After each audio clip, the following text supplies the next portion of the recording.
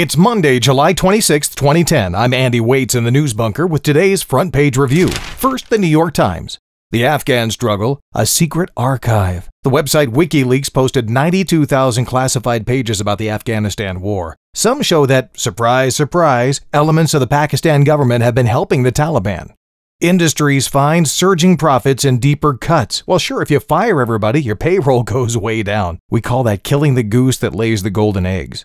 BP to replace Tony Hayward as chief with an American. Well, that'll clean the Gulf right up.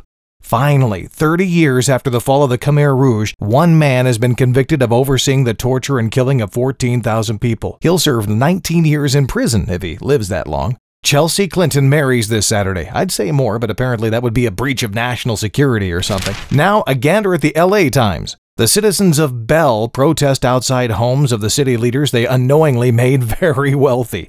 Eyes turn to the danger of deflation. Seems America is entering a cycle of falling prices and wages that could be very difficult to stop. Immigration law colors a neighborhood killing. Some idiot killed an American with Mexican lineage, and now that's being used as leverage in the Arizona immigration law case. By the way, that law, it kicks in on Thursday. Harry Reid's son Rory is running for governor of Nevada, but evidently the old man is dragging him down. San Francisco considers banning the sale of cats, dogs, birds, and small mammals, except in Chinatown where you can order them on a plate.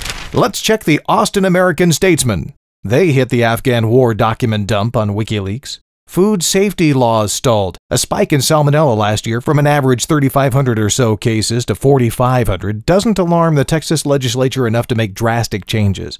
At Canyon Lake, clues to history of Mars terrain. A 2002 flood made changes in a week geologists say should have taken thousands of years. Clues to Mars history? You know what, let's re-examine the Grand Canyon again and how long that might have taken. And now the Delmarva Peninsula and the Salisbury, Maryland Daily Times. Misty legend born at Inn. This week, thousands of ponies will swim a channel as visitors watch. It's the same swim made by the pony in the classic book Misty of Shinkuntig, written nearby in the 1940s. They're tearing down a local high school, and some would like to keep a brick as a souvenir, but the government says, whoa, hold on there. Bricks, those can be dangerous.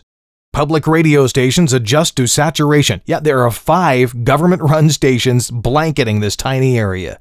State grant to fund marina fuel project. Whatever floats your boat. And that's the front page review for Monday, July 26, 2010. In the News Bunker, I'm Andy Waits.